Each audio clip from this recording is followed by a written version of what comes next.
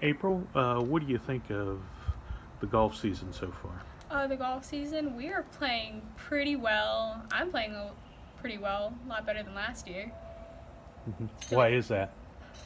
Last year I'd shoot mid-high 40s, and now I shoot like mid-lower 40s. And what's the strongest part of your game?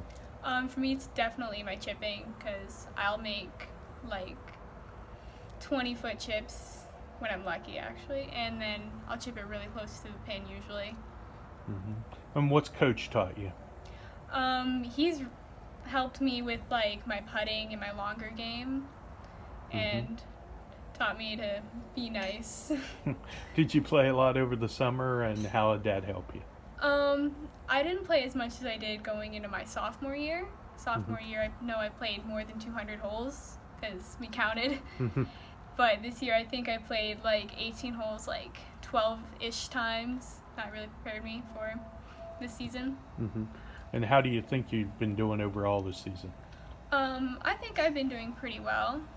Been playing against some stronger teams than we did last year, but I still think my game has been pretty good.